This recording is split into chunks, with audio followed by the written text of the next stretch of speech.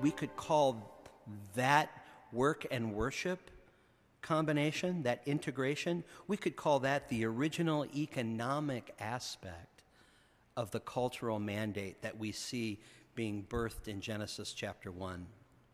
Now, what most people miss entirely from this equation is what I'm calling the corresponding oikonomic or purpose or telos-oriented dimension that's also built in to this economic aspect of the world. In other words, the way God designed the world wasn't meant to work on its own apart from its fundamental purpose, informing, enlivening, being a dynamic presence within these realms.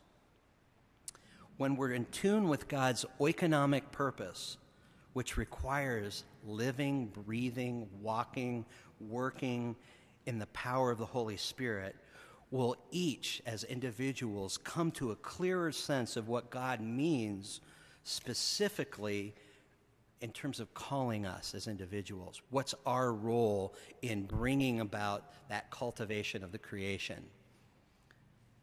God calls each of us to be wise, faithful, and effective stewards of all dimensions of life, more like Samuel than like Eli when we think of an Old Testament example.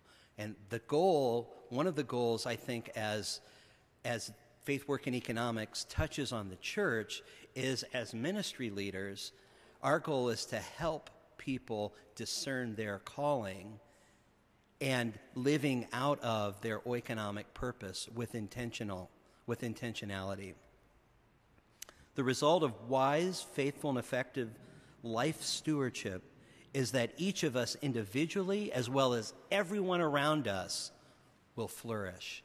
And by flourish, we don't just mean prosper materially, but live out of God's fullness, being all that He's called us to be and doing all that He wants us to do at any given moment. You could call this the economics of mutuality. The economics of mutuality as a goal-setting sort of direction informs that activity that we're doing in all of these other realms. To learn more about the Oikonomia Network, check out oikonomianetwork.org.